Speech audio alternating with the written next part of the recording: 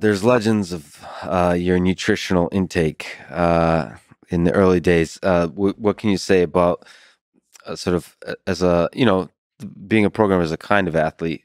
Mhm. So what was the nutrition that fueled? So I have never been that great on really paying attention to it, where I'm good enough that I don't eat a lot. I've never been like a big heavy guy, but it was interesting where one of the things that I can remember being an unhappy teenager, not having enough money, and like one of the things that bothered me about not having enough money is I couldn't buy pizza whenever I wanted to. Yeah. So I got rich, and then I bought a whole lot of pizza. So that was the defining, like that's what being rich felt there was like. Is a lot of the little pizza. things, like I could buy all the pizza and comic books and video games that I wanted to, and it really didn't take that much. But the pizza was one of those things, and it's absolutely true that for a long time at id Software, I had a pizza delivered every single day. The delivery guy knew me by name, and I didn't find out until years later that apparently I was such a good customer that they just never raised the price on me. And I was using this 6-year-old price for the pizzas that they were still kind of sending my way every day. So you were doing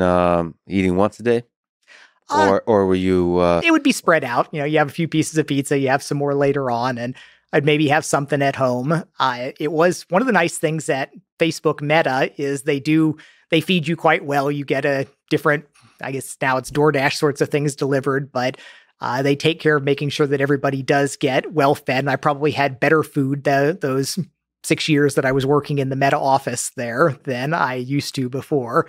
But it's worked out okay for me. My health has always been good. I get a pretty good amount of exercise, and I don't eat to excess, and I avoid a lot of other kind of not so good for you things. So I'm still doing quite well at my age. Did you have a kind of, I don't know, spiritual experience with food or coffee or any of that kind of stuff? I mean, the programming experience, with music and or like I listen to brown noise on a program, or like creating an environment and the things you take into your body, just everything you construct can become a kind of ritual that empowers the whole process of the program. Did you have that relationship with pizza, or it would really be with Diet Coke? I mean, there still is that sense of, drop the can down, crack open the can of Diet Coke. Yeah. All right, now I mean business. We're getting to work here. Still to this day, yeah, is Diet Coke is still part of it? Yeah, probably 8 or 9 a day. Nice.